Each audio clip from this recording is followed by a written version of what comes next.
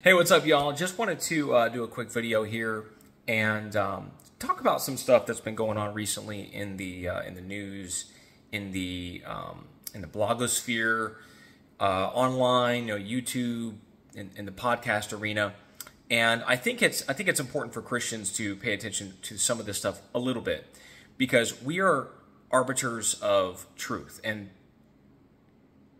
we need to not punch back at the evil in our world, at the craziness in our society, by being equally as divisive or untruthful.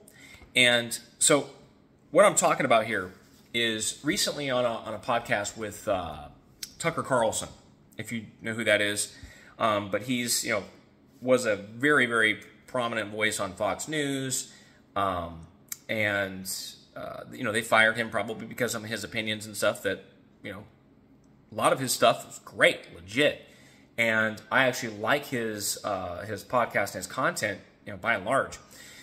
But I don't think anybody's right on everything all the time. And he had somebody on his podcast that I listened to a couple weeks ago, I guess it was. And the guy's name is Darryl Cooper. He is kind of like an amateur historian. He, as far as I know, he's into history and stuff, does a lot of reading and stuff, but he's not published. He hasn't, I don't know if he has any books out on history or anything like that. So to say he's like an historian, I don't think is really accurate. But again, I'm not a historian, but I've read a lot, listened to a lot of books, looked into things. And so there's things about history that I know based on things that I don't have to be a historian. I don't have to have credentials. I don't have to have a PhD in something to be able to discuss that. I don't think Darryl Cooper needs that either. However, on the podcast, he said, he did first say he was exaggerating a little bit. He's being a little hyperbolic, right? It's hyperbole.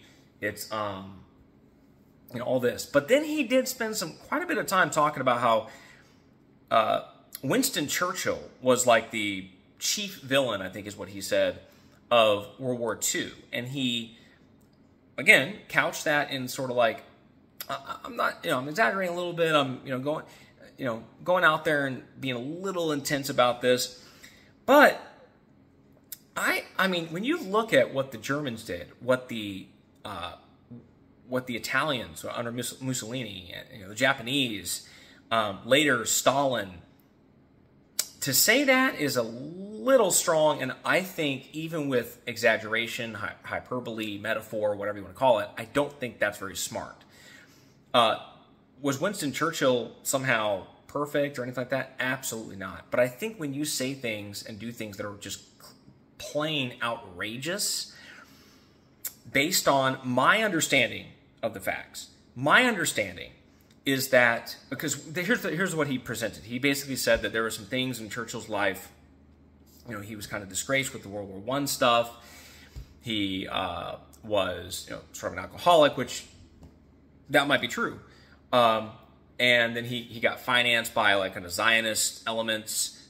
That my understanding again is that historically there's not a strong connection there, and that to make the case that he pushed the war, you got to have some kind of strong evidence. I mean, at least mediocre evidence. The evidence he sort of presented was, well, Hitler came out with some of these peace offers, and so and they were rejected by Churchill, and therefore Churchill must have just wanted the war. It's kind of a lot of the strength of the argument. I think that's ridiculous. You have to basically say Hitler was honest about his peace overtures. Well, we know that he did that before, right? I mean, the whole thing with Neville Chamberlain was that Hitler promised some things, right? I think it was not to invade Poland, and Neville Chamberlain is a dupe and a sap and all this stuff because he believed him. And then Hitler goes and invades Poland. Why would we now believe that he's not going to invade other places just because he said, "Oh no, it's all cool now. I'm good. I've conquered enough now. I'm ready to just lay up my arms and do the work of peace now." Where is the evidence of this?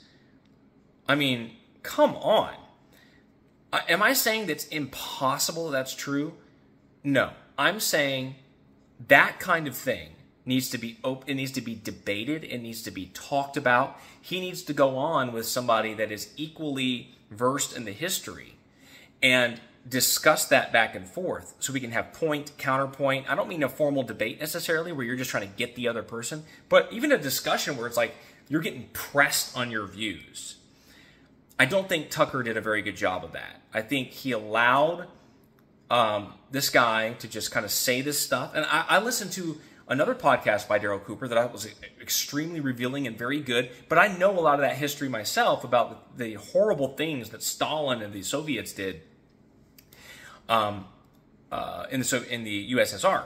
But again, when you're coming out with evidence that where is this coming from, you should have like some pushback. You should have some good, solid questions like, what about this? Are you sure about that? And Tucker really didn't do that. And I think it's because we're in a moment right now where people are like so questioning the people in power because they have let us down time and time again, right? You name the institution and it's messed up. Okay, you name the institution, it's messed up. You take the Congress, messed up. The executive branch, messed up. The media, oh my gosh, are you serious? I don't know you could ever really have trust the media. And people think, oh, well, back in the days of Walter Cronkite. I'm sorry, Walter Cronkite was as much of a shill as many other people. You can go back and look at Operation Mockingbird and look that up and look what it is. And yeah, the government has been in cahoots with the media for a very, very, very long time. Education, messed up. Totally messed up. But from the inception, public school education has been a formal indoctrination, basically. I mean, again, go look up some of the stuff John Dewey and people like that way back in the day were saying about the public schools and getting in there and driving cultural change and all this stuff. I think it's a time when we can't trust our cultural institutions, and I would make the argument that that's because they have moved away from the standard of truth, which should be the Bible and Christ and God, and this is what our standard of truth should be. And when you move away from that, well, is it any wonder that things rot and decay? I think not. But we should not let those things rot and decay to the point to where we are now, anytime anyone is contrarian and goes against the liberal woke narrative, that, well, that must be true then. And so Churchill must be the bad guy. Let's put the brakes on that. I don't think so. I am not saying everything that he said about that must be false then. No, I believe that in any case like World War II, to say there's good guys and bad guys, I would say there's bad guys and better guys. And some of them might be the best guys. You're working with a mess. And you have to make decisions that are every decision on the plate. There's 5 decisions. Every one of them is awful. And a decision has to be made. What are you going to do? Well, guess what? People that are living comfortably 60 and 70 years later are going to be able to pick apart all your decisions. And it should have went this way, should have went that way. They have no idea if that would have made it even worse. They have no idea.